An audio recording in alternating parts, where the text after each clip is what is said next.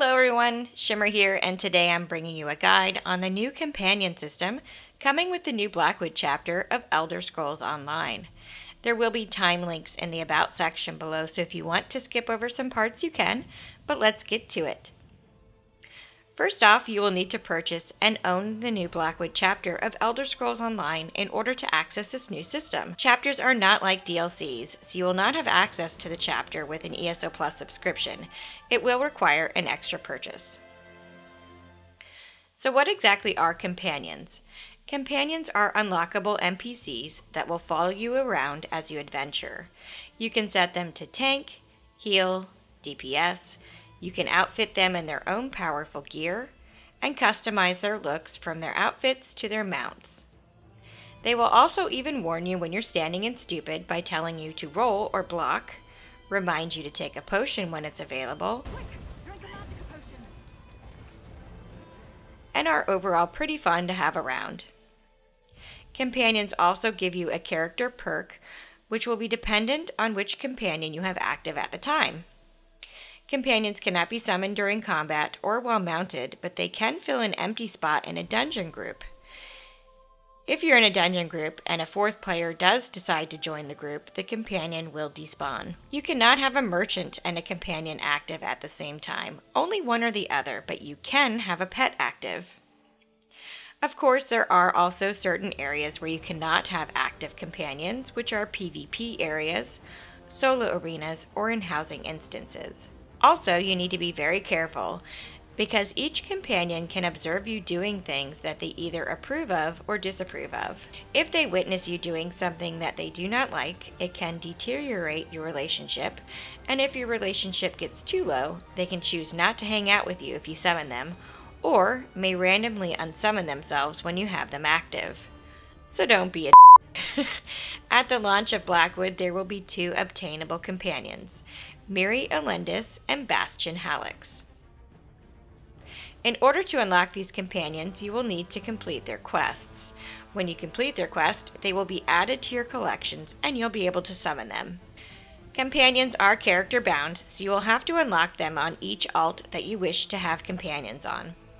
Their level progress, however, is account-wide, so you will not have to grind levels on each character, only unlock them. They each have a unique perk and buff your character whenever they are out and active.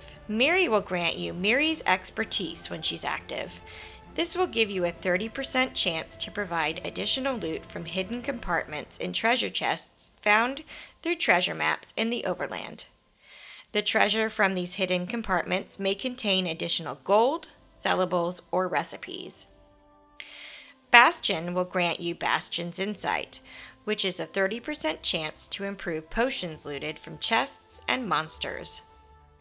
There are also companion-specific achievements that you can complete.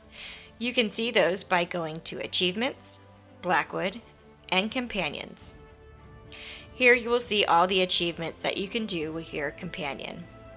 Completing specific achievements with them will unlock a keepsake collectible item that will give your character the perks permanently, even if they aren't summoned.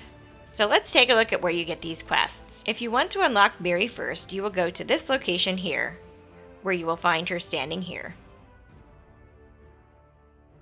Take her quest and complete it to get her as your companion. If you want Bastian as your companion, you can find him here at this location. Once you complete his quest, he will be available as your companion. Now that you have a companion, you will need to summon it. Open your Collections menu and go to the Allies section. Underneath, you will find a Companion section. This is where you will find and summon your new companions. Once summoned, you can access your companion's menu by speaking to them. There is also a dialogue that you can go through with them to learn more about their backstory. When you open their menu, the first screen you are taken to is the Overview section. At the top, you will see their current level and XP bar. Companions gain XP by being out when you're killing enemies. Below that, you can assign an outfit, which you can customize at an outfit station. When you're at the outfit station, there will be a new icon here for your companion outfit. Your companion will have access to any armor style that you currently know. Next, you will see their ability bar. They will set off their abilities in the order that you assign them and as they become available. Here you will see their perk, and right here is the rapport box with an arrow showing you where your current status is. Like I said before, there are things that each companion likes and dislikes. Now, I'm hesitant to mention specific things that each companion likes and dislikes because by no means has anyone discovered a full list of things they approve and disapprove of. And some things that were on the list were patched out, and of course this list can change at any time. I will probably do a guide on it later once it's more concrete, but I will mention some things that they liked and disliked on PTS as of this week. But just be advised that these things could change. There also seems to be a cooldown on losing and gaining rapport, so if you found an action that increased or decreased rapport, you may have to wait 5 minutes to do it again for another rapport increase or decrease. So as of now, Mirri likes visiting Daedric Delve or public dungeons, Fighters Guild daily quests, crafting an alcoholic beverage, reading a book from a bookshelf, gathering items from Psijic portals, antiquity excavation, visiting the Brass Fortress in Clockwork City, stolen drinking and reading related treasures, murdering goblins, murdering large snakes or serpents. Her dislikes are gathering flying insects, killing friendly NPCs or using the Blade of Woe, visiting the Dark Brotherhood Sanctuary, completing a sacrament, and traveling by boat. And the boat was patched out or bugged, so boat travel may not affect her when it goes live. Bastian, his likes are visiting Ivea, reading a book from a bookshelf, Mage Guild daily quests, gathering items from Psijic portals, antiquity scrying, visiting Artaeum, killing bandits or cultists in random encounters, killing dolmen cultists at the beginning of a dolmen event, looting treasure chests and boss chests, visiting crafting stations, gathering runestones, and taking certain daily quests. Bastian, his dislikes are murdering friendly NPCs or using the Blade of Woe, stealing and pickpocketing, and looting thieves' troves. Now again, these are examples of things that were found on PTS that they liked or disliked, but again, these could change at any moment. As their rapport increases, you will unlock quests from them that you can complete. Unlocking and completing the final quest that your companion grants will reward you with a house guest collectible item, allowing you to place them in your home to use as a house guest. Next, click on the Skills tab. This is where you will find all your companion skills. Each companion only has one ultimate. Their skills level the same way your character skills do, from being awarded experience based on the skill or weapon that they have equipped. Guild skill lines increase through completing daily guild quests for the companion. I'll go through the skills here so that you can see them. You can pause the video to read them if I go too fast, but I want to be thorough. If you don't want to see the skills, you can skip to this time in the video.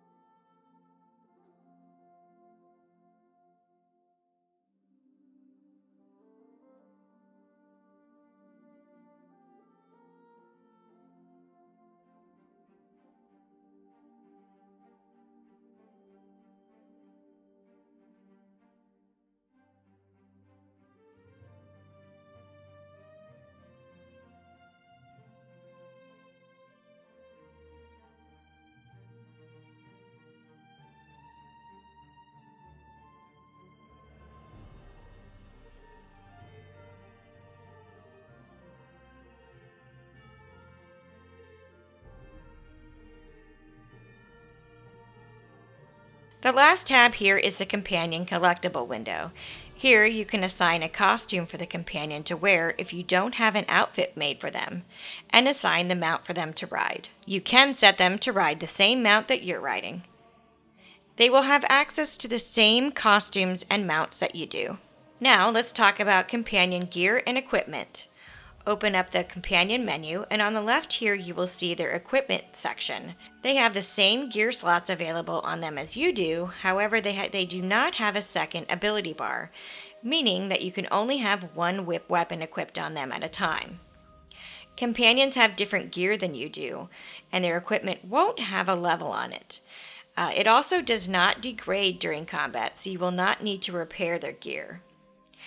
You cannot enchant it, and you cannot upgrade it. The only way to increase the power of a piece of companion equipment is by looting a higher quality piece. They also have different traits on their armor. Aggressive will increase damage output. Augmented will increase duration of buffs. Bolstered reduces damage taken. Focus increases critical strike rating. Prolific increases the ultimate regeneration. Quickened will reduce ability cooldowns. Shattering will increase penetration. Soothing will increase healing done. And Vigorous will increase maximum health. Companion gear cannot be crafted, but it can be found mostly from boss mobs. There are a few select profession vendors throughout Tamriel that you can purchase a white set of companion gear from. The white companion gear will not have traits on it. So now that you have your companion, how exactly does combat work? Well, it's pretty simple. All you have to do is get out there and start fighting a mob, and they'll join in. Pressing Y while fighting an enemy will have them engage that specific target or set off their ultimate. If your companion dies during combat, you can resurrect them with a soul stone, or they will automatically resurrect themselves after combat ends. And that's it. Overall, I find that companions are pretty darn fun and can be extremely useful, especially to newer players that are facing difficulties playing the game alone if that's how they're playing. I do see the potential for a little bit of issues with the crafting station areas. If a lot of people are crafting and they start piling up on top of each other, especially when one of the companions specifically approves of visiting crafting stations. But all in all, I do feel like they're a terrific addition to the game.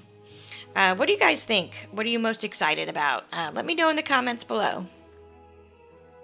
And that's it for now, guys. Thanks for watching, and don't forget to like and sub if you enjoyed, or if it helped you out any, and click that bell icon to be notified when I have new videos go live. Y'all have a great day, and I'll see you in Tamriel. Bye!